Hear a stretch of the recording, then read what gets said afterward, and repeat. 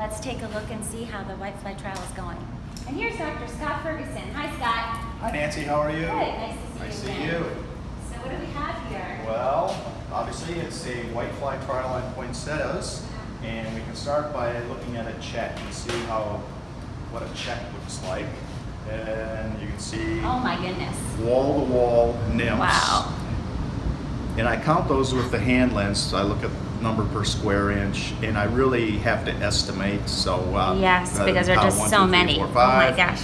And you don't see inhale these. The adults are out and about, and as you know, whiteflies cause problems by their direct feeding, but the real problem is they feed so much and they excrete the honeydew, which makes the leaves a little bit sticky. Then you get the sooty mold, which is a black fungus that grows on the leaf, and then the leaf can't undergo photosynthesis anymore. Compare that, and you're going to see adults flying around, even on the good treatments, because there's lots of adults in here, and they're flying around. Wow, this is crazy. And they will land on here, probe it to see if it tastes good, and really nice. this is what a good treatment looks like, and this is what the check looks like. Wow.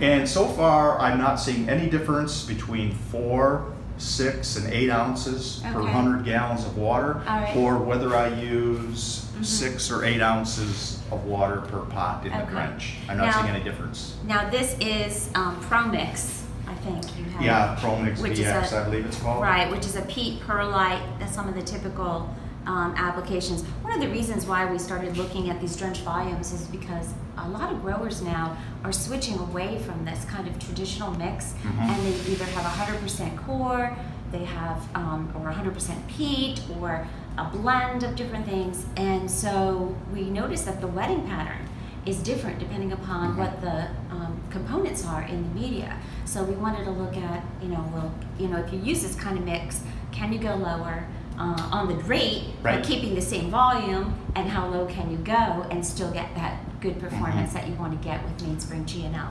So this looks really nice. This looks really clean. And as you can see, this is not holding at all. Does not look good. This is an Altus treatment, and it's not working well at all. You can see all the nymphs. Oh wow! And you can see the sooty mold now. So what do you think's going on there? I will confirm this later, I hope, but I think that my strain may be resistant to neonicotinoids. Okay.